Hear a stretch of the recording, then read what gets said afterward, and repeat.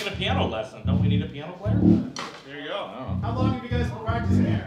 Oh, this is our 17th practice. This is, yeah, I was at least 12, 13 years We got old here when we before started. sunrise. I was actually skinny when we started practicing.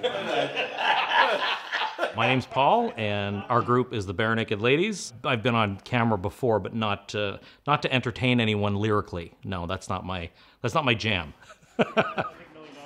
The bass player in our band is actually brothers with Paul, and Paul has asked us to come up and try to help him musically. We're going to try our hardest to make him sound good. If he raised $1 million. If we raised $1 million.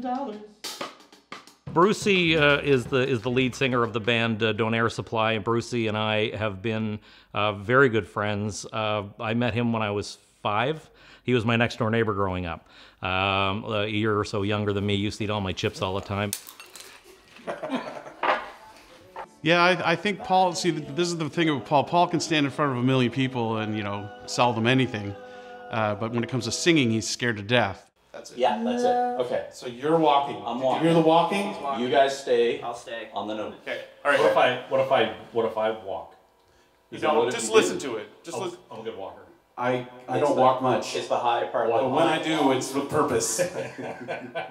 You know, look, the performance is important. The biggest stress that I had was raising the funds, because at the end of the day, I understand people aren't here to hear me sing. I get that, and most people are here to see me fail, which is, I think, why I sold more tables than I raised money. If I had $1 million. It's a real neat thing to be able to come up here with your brother and one of your best friends and be able to do this together. And I think things like this put a spotlight on both the ability to talk about things like this, but also to support it financially and get help for people that need it. If I had $1 million.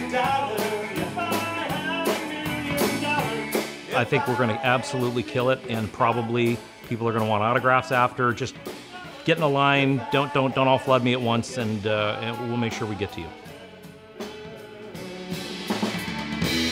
I've been rich. Yeah.